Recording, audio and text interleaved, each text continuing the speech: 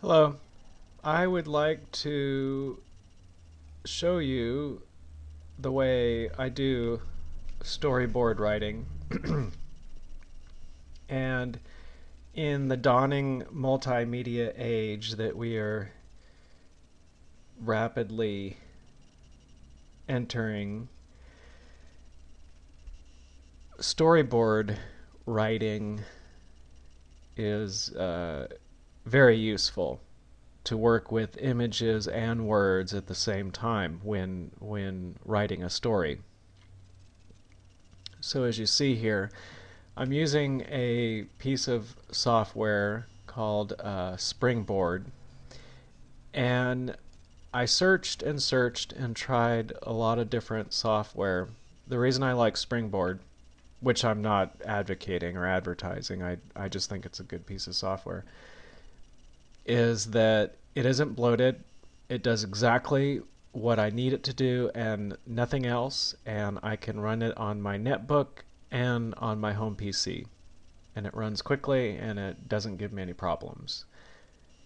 And as you can see, it's really basic. You have images here, and then as you go to each image, you have the text down here. And it does have, you can draw and create new panels within the program. These drawings here I did in Photoshop and imported them, and that's really easy to do. And also so let's just say you want to write a story. You open up this program, you can from day one you can start storyboarding in this program from scratch. You go up here, add new frame.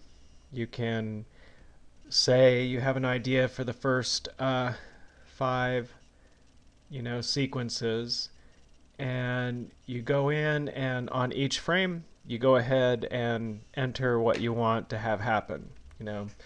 Um, I don't know. People run down the street.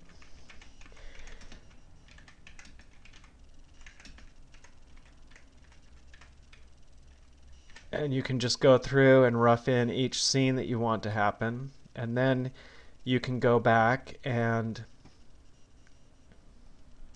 start to draw in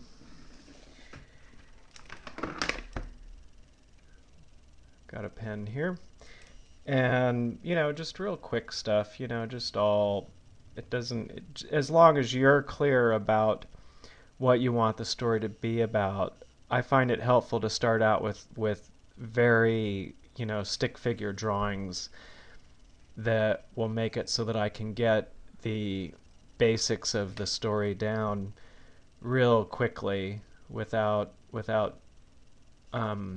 slowing me down. So in the initial state I can really start thinking about how I want to shape the story. Writing a story in storyboard form is a different type of writing than script or short story. It's very much like script writing or writing for film, because you're thinking of the story in, that's the way the story is taking place, scene by scene, shot by shot. So that's the way it's conceptualized, is as a visual story form. On the other hand, storyboarding is helpful for writing both for film and graphic novel.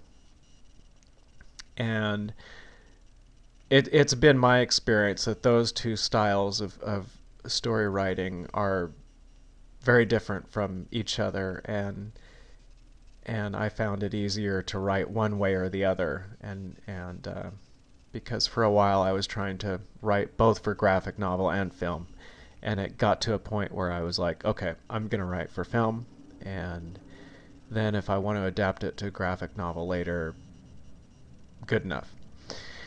So as you see here, it's a very lightweight program. easy to use, and it there are more capabilities, but at its most basic level, you can start storyboarding today. I hope that was helpful.